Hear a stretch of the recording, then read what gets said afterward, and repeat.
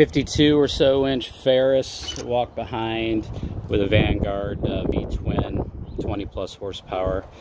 The guy was complaining that blades weren't engaging that quickly when you engaged it, and there was some loss of power when hitting leaves, or tall grass rather. So, and it wouldn't start back up unless it was choked.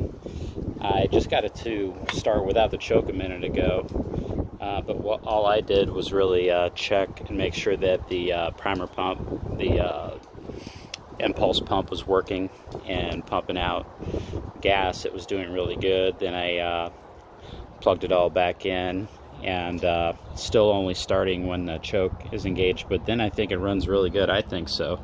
And now the PTO seems to be engaging the blades pretty well. There's a slight hesitation, but I think it's doing all right, really. The only thing is, it just won't start back up without the choke, no matter how warm the engine is.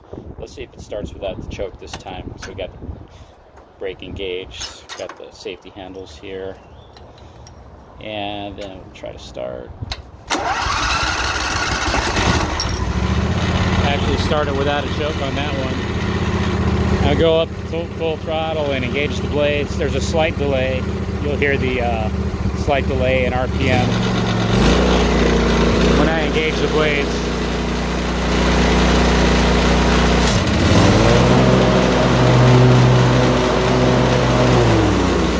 I don't think that sounds too bad, actually.